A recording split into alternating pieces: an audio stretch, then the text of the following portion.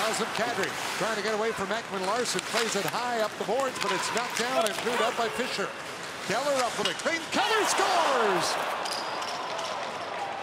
That's just his third goal in his last 23, but he shows you why this kid's going to be the real deal to start. How about this shot? I mean, right off the crossbar, strips the puck, gets some positioning on Morgan Rielly, and then rips it home. Yeah, this is just a perfect shot. Right up over the shoulder of Frederik Andersen, off the crossbar, bar down.